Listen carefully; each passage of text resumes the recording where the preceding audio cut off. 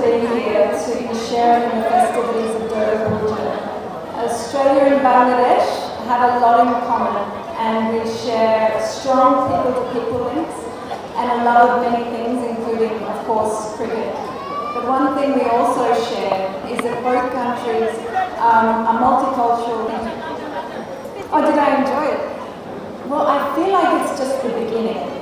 So I've heard the festival goes on for a number of days, so it was very nice to come here to the oldest temple, to be able to have a tour of the temple and to look at the festivities and to learn a little bit more about the Hindu culture and Hindu religion.